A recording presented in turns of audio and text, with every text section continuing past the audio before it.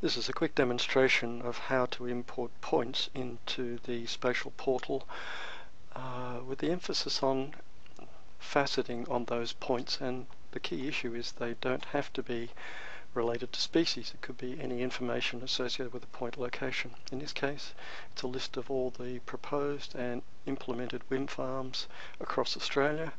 So we have the name, longitude, latitude, how many megawatts it puts out, or proposed to put out, and its status and state.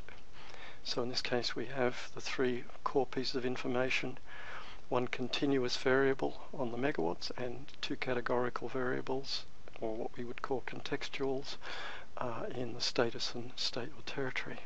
So to import those is quite simple. Import points, enter a name,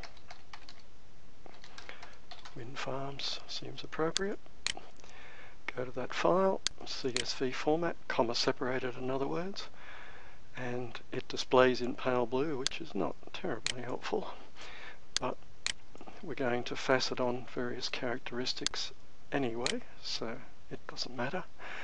So at the moment it's just a user-defined color, which of course we can change however we like, but let's facet on how many megawatts a wind farm puts out or is proposed to put out.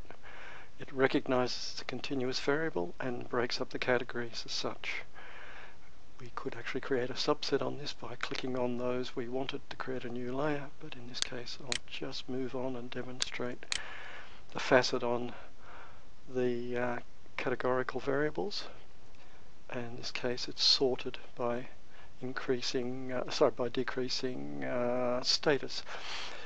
Occurrence, in other words, most are in feasibility phase or operating both at 26.